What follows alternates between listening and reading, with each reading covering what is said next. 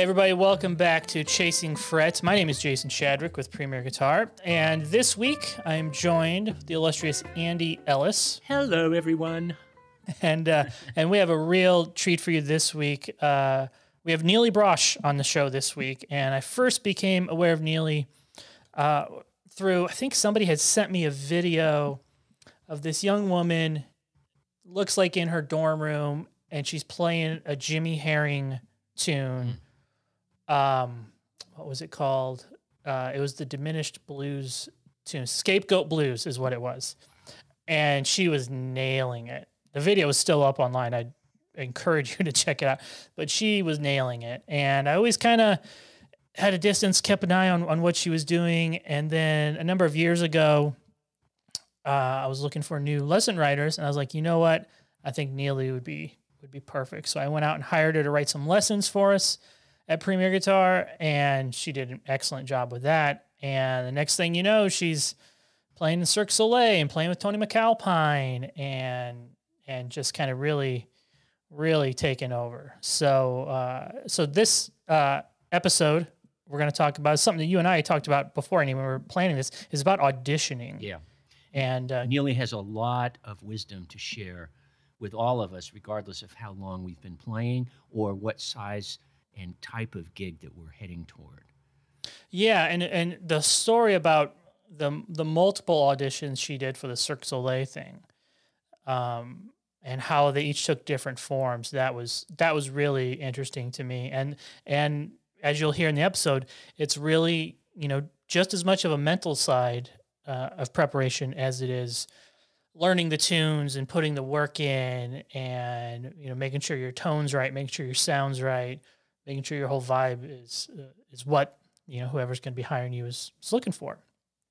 So enjoy this episode with Nili. Feel free to rate and review the podcast wherever you get your podcast. And if you want to reach out to us, hit us up at chasingfrets@premierguitar.com. So for the first episode this week, we'll jump right into it. And here's our conversation with Nili Brosh.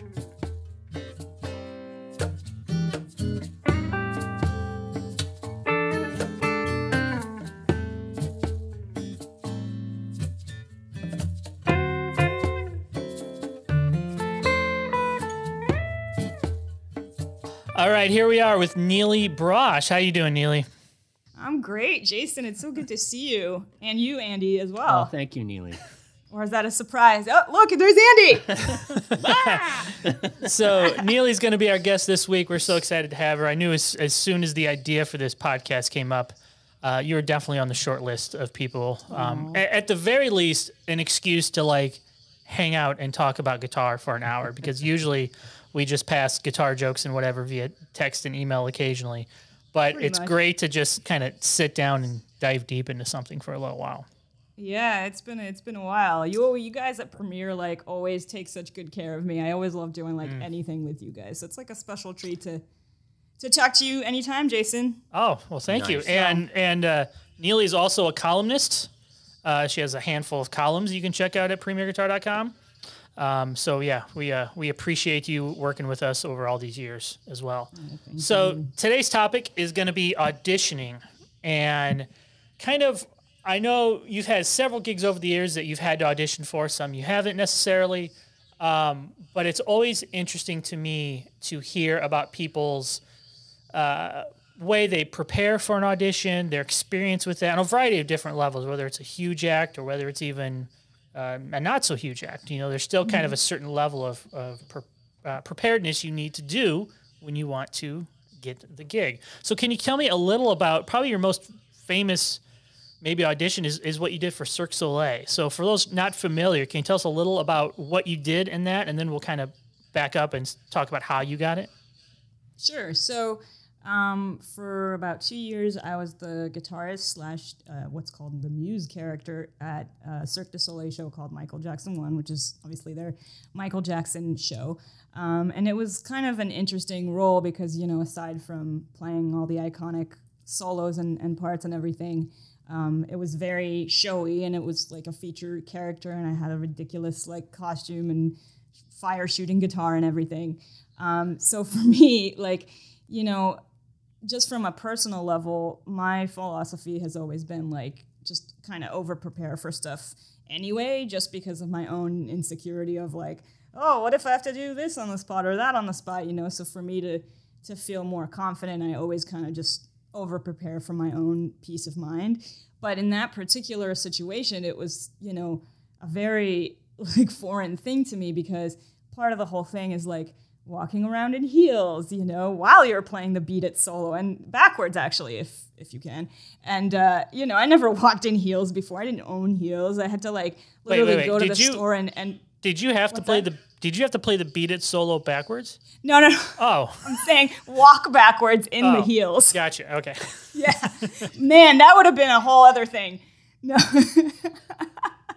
No, I mean, you know, it's like, for me, walking in heels to begin with was just like so foreign that then like walking backwards while you're playing, you know, challenging solo, it's just kind of like, but yeah, so I just kind of practiced those things as much as I usually prepare the playing side. And, you know, it was a learning curve and it was a different experience, but, you know, it was the same kind of philosophy for me. Was there a cattle call? Was it, did you have to go up against several other guitarists and kind of compete? Yeah, so you know, it's actually, I guess, a more detailed story than seems up front. But I actually had 3 different auditions over the years to get that role, because the show was created in 2012 or 13. And they basically like had put out this open casting call across the internet, like looking for a female guitar player, you know, and it was like insert picture of Jennifer Batten there, you know, or something like that, and like it's all like decked out, and you're like, oh, okay, I get it, you know.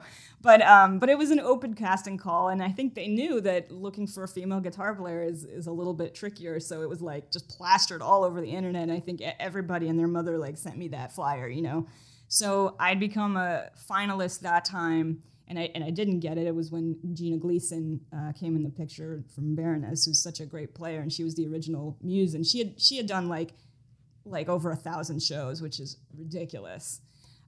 Yeah, she was there for like 4 years, you know. So in the beginning, it was a video audition. It was like, at first, I think it was like, send us this thing about why you want to be a part of Cirque du Soleil and what you bring to the table and that kind of thing. And then like the next piece was play the, you know, these excerpts of 4 Michael Jackson songs, with the Beat It solo being one of them. And they're like, you know, the focus on this is the showmanship. So like, show us you can move, and like all these different things, you know. So I really try to play it up. And then the second time I auditioned was to be Gina's backup. It was like a few years later, and it was the same kind of process.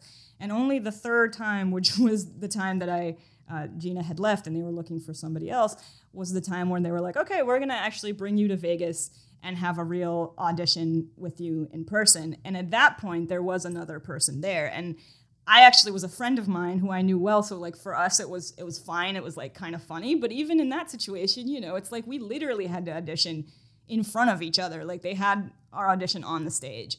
And so it was like kind of awkward, you know, and you can see that like the team that was directing the whole thing, like the artistic director and everything, like we had like the audio team helping out and everything, but it was not the kind of situation where you get a rig that you're used to and everything. It was like, okay, plug her into like the Axe effects that's, you know, 3 stories up, and then once you're in there, you're just like, here's this like just direct, clean ass tone, and now they're like, okay, let's do Beat It.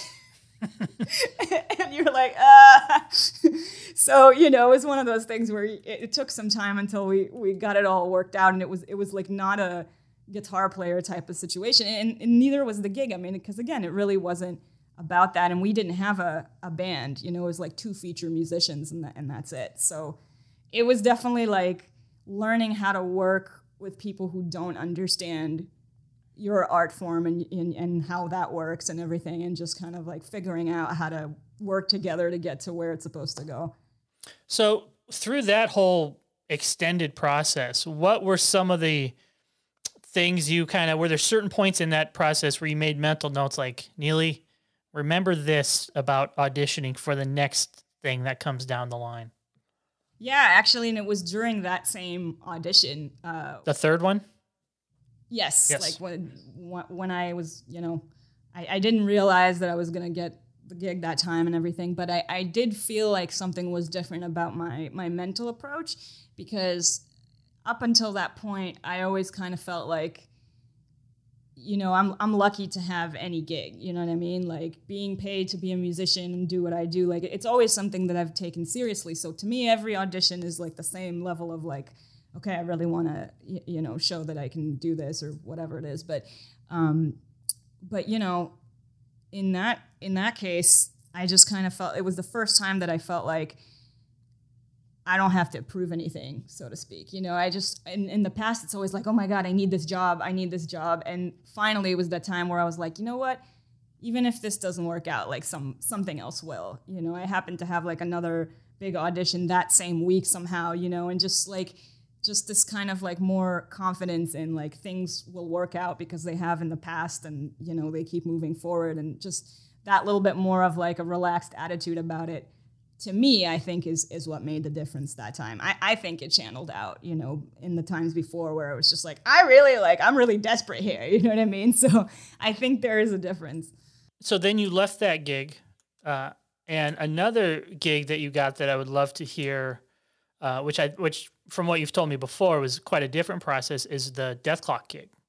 Yeah, that was very different. So tell us, and for those that don't know, you, I think it was like a one-off gig, right? Yeah. Yeah, and you basically filled Mike Keneally's shoes, which are enormous, sizable. Which are big. Yes, yeah, exactly. Yeah, so tell us a little bit about how you got hooked up with Brendan and that gig. So Brendan was someone who was like, you know, kind of a friend for a long time because of that whole group of people like Mike and Brian Beller, and like the, you know, extended like satellite of people that I met through Tony McAlpine and like the Vi camp and that kind of thing. So I kind of knew him in passing, like through the years, and he used to do this this show with Steve Agee at the Baked Potato in LA called Brendan Small and Steve Agee Are Baked at the Potato, and they did this thing where it was like a comedy show with a live band, and then like they would bring in like guest comedians every time, and they would do like a mini set and then do a song with the band, and it was just like this cool hang that like I just went, it was like once a month or something, and I just hung out with them for a long time. And then, you know, I never thought that the Death Clock thing was like ever a possibility, because like, I mean, I didn't realize that to Brendan, it's like the characters themselves have nothing to do with the band. I always thought that like he must be like really religious with that, and he could never hire a female, you know, or whatever, but it just, he doesn't think like that at all, you know? So I was really shocked when that came around, and he called me and he's like, hey, so like, are you available to do this thing? And I'm like, fuck yeah, are you kidding me? Like, I went to Berkeley, you know, like, I never ever thought that could be a thing ever. So what was the preparation? And I mean, he was obviously familiar with her, so it wasn't maybe a traditional audition where you'd come in and play the things. But how did your preparation in that? It probably felt in a way like an audition because you still had to over prepare like you normally do, right? Right. Yeah. I mean, the good thing was we were able to like, we did the Skype thing a lot, you know, and just worked out parts. So we kind of sat with the set list, and he was like, okay, so Mermaider, for example, you're going to have like this riff here, and then like maybe like cover the high parts over here. And he's very like open to like interpretation, you know, he's not like, you have to play everything like on the record. It's just like, if it's this harmony that like starts on the third and like you make it sound good, I'm good. You know, it was just like working out what the parts would be. And the interesting thing too was that when I was playing with Tony McAlpine, there was so much of that, you know, like he would send me new songs, and it's never just rhythm guitar because he would play keyboards half the time. So I would have to like kind of switch between rhythm and lead. And after a while, I would just start to guess on a new song, like, okay, let's see if I can figure out what my parts would be here. It's just based on like intuition and logic and what we've done so far. So when the Death Clock thing came around, I kind of like tried the same guessing game. And then when we would Skype, every time I was like, yes, like, that was the part that I thought you would have me play, you know? And it just became this dorky game that I had with myself to make the ear training more fun, you know? So we've talked about a couple of your more successful audition style situations. Are you able to share any stories of less successful auditions? Let me see. I'm trying to think of like ones that were really bad or not necessarily bad, but maybe ones you didn't And get. also how you can turn that into advice perhaps for guitarists coming up today. You know, what have you learned? Don't do this. Don't what? Don't do this. You know, what have you learned to say to somebody coming up behind you? Do this differently. Don't do what I did. Do this differently when you're auditioning. Okay. Well, I mean, I think I have to go back to that mental piece that I was talking about before, you know, because I was always like ready to go for the audition itself. But I think like, again, like the vibe that you give out is so often the thing, because people are also looking at the person that you are and whether they're going to want to hang out with you on the road and that type of thing. So, but yeah, I mean, I guess it's been years now. I don't think anybody really cares, but like that audition that I had that same week was for Katy Perry, you know? So when I came over to Cirque, I was like, it was a lot, I mean, it's easy to say, but it was a lot easier to be like, you know, probably something will work out. But, and again, it's a lot easier to say it in a situation like that, but like I'd had good fortune before and I was never confident either. So I think just going into it, not feeling like I'm showing these people that I'm desperate to get this job was like the helpful thing. I kind of came in just being like, oh, you know what? Like, whatever, you know, like whatever happens. And I ended up working there for 2 years. Is part of that having the right attitude? You alluded a minute ago to the fantastic level of preparation that you do, you know, how you really, really prepare.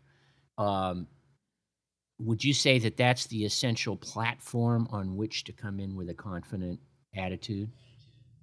For me, it is, because I never felt like I was good at anything on the spot. Like, you know, improvising I always felt more insecure about. And just like for me as a person, it was the way to get me out of anxiety. But I mean, I think it's a good, you know, good tip across the board to know what you're going for when you go in there. I mean, there's people who are really good at winging it on the spot, and maybe they're better just being spontaneous, but at least I know it's not me. So maybe the advice is really to try to know yourself better and try to think about like, okay, what were the situations in which I felt really comfortable and why was that, you know, and just see like what works for you. But I think the more you can just, you know, be a homie and show up and like know what you're doing and just hang out with them, like, you know, that's all you can really do to put your best foot forward. So one common thread, obviously, with the preparedness that you do, no matter what, whether it's Katy Perry, Cirque Soleil, Death Clock, can you give us some insight into if you have a systematic way of breaking down whether that new material, whether that be familiar, like maybe it's, because I know you've played in Iron Maidens and you've played in Van Halen tribute bands, something like that songs you are heard of and maybe have played before, or stuff like Death Clock or Cirque Soleil that you might be coming in brand new? Well, for me, it's always the same plan, but it always helps me. Like the familiarity is the biggest piece. So for me, like I've always learned stuff by ear. It was just the natural way that I like gravitated towards the guitar. And even before the guitar, if I had like a toy keyboard, I would like, you know, do this thing, try to figure out songs that I like. But it was just what always felt right to me. So I'd spent a lot of hours working on it. And then when it gets to the point where it's a set or it's an audition song or something like that, I know that like the more it's in my ears and the more I can like, you know, sing it in my head and everything, the lesser the time that it's going to take me to learn it by ear, you know? So if I have the luxury of the time, or I guess even if I don't, I kind of just chunk the songs until I really feel like I really know them as a listener. And only then do I go to the guitar and just be like, okay, now let's figure this out. Because by the time I arrive there, I just have like a much better idea of the music just as a listener, you know, like I can wrap my head around the form and just like take mental notes and that kind of thing. And then I go into actually learning it and it's much quicker. So again, it's like, it depends on how much time you have. Cause like, you know, with the luxury of time, I'd like to get really into something and immersed by it and everything. But I've definitely had situations where I've had to crunch it in like, you know, less than a day. And that's, you know, sometimes people put you in that situation. It sucks, but like, you know, it's okay if it's like 3 to 5 songs, and then after that, it's like real anxiety. I already have anxiety. I don't need more. You know, it's like so. So you mentioned we know you're a Berklee graduate, as is Andy. Although I believe you guys were a couple years apart. A couple of decades? Try that. No, it was a couple of years. Was there anything in that Berklee community that they taught you about auditioning during that time, or was all the stuff you really felt you learned you had after school, after you got out of school? It wasn't like it was strictly like we're gonna teach you about the skill of auditioning or anything like that, but there were a lot of kind of auditions built into the school's program and stuff that I always felt like there was a lot of exposure to auditioning. Now, of course, it was like, you know, this is school and it's a bubble and it's not the real world and everything, and it's like it doesn't really mean anything. But I definitely had a lot of situations that like were so cringeworthy to me that just made me feel like, yeah, this is why I like to prepare. Because like even if it goes okay when I didn't, like to me, I look back at it and I'm just like, it feels embarrassing, you know. So I guess it is maybe where I learned to go to the extreme, but we were definitely like immersed in it and at very low stakes. So. All right, we're going to wrap up with this one last thing, Nili. So if you could give somebody has an audition coming up, they're wrestling with the music, what are a couple, maybe 3 tips that you can tell them to keep in mind to help pass some of what your knowledge from these auditions, both good and bad, pass them on to somebody to help them ace their audition? Be organized if you can. So if learning the music is a challenge, or if you don't have a lot of time, or if you're freaking out because you don't have a lot of time, like for me personally, like just getting my head wrapped around the organization of how I'm going to do it and the time management of it, like really, really helps. So whether you need to learn the songs any other way, just getting kind of a framework of like, okay, I'm going to learn this here, this here, this here, and then I'm going to be ready by this time, and I have this amount of time to practice, and, you know, kind of think out the whole plan. For me, again, it like just helps kind of keep me in the zone. And again, just trying to go in there being a friend and a good person and someone who's excited to work with others and just have a good time, like playing music. And that's what I would do. All right. Well, thank you for joining us today, Nili, and talking all about this. We're going to have her back the rest of the week to talk about some other nerdy guitar stuff. So until then, join us later this week.